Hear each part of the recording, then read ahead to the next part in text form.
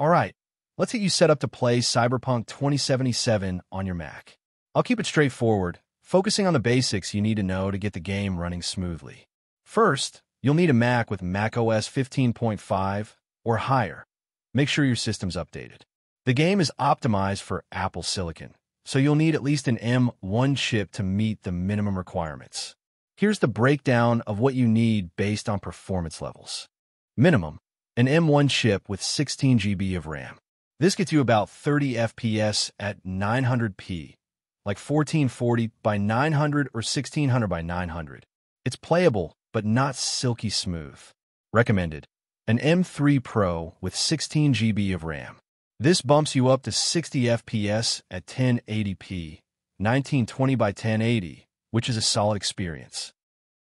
High fidelity, an M2 Max or M3 Max with 32 GB of RAM. This is for cranking up the visuals, targeting higher resolutions like 1440p. Very high, an M3 Ultra or M4 Max with 36 GB of RAM. This is the top-tier setup, also aiming for 1440p with Ultra settings. The game auto-detects your max chip and picks a preset, so you don't have to fiddle too much. For example, an M4 Max with a 32-core GPU and 36 GB of RAM will default to Ultra settings with some dynamic resolution scaling via Metal FX, Apple's version of upscaling tech, similar to FSR. It targets 60 FPS and adjusts resolution, 50 to 80% scaling, to keep things smooth. You'll also need Steam installed, as it now fully supports Apple Silicon, no more Rosetta translation layer, which means better performance. The game's about 70, 80 GB, so ensure you have enough storage, preferably on an SSD for faster load times. For the best experience, go to your Mac system settings and enable high power mode, especially if you're on a MacBook. It'll maximize performance, whether you're plugged in or on battery.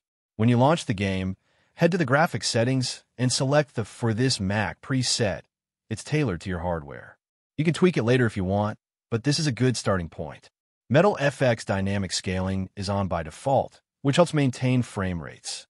If you want to monitor performance, enable Steam's built-in FPS counter or the Metal overlay in macOS to see real-time metrics like FPS and GPU usage. That's it.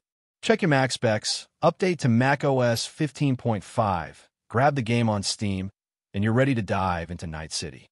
Thanks for watching, and see you on the next one.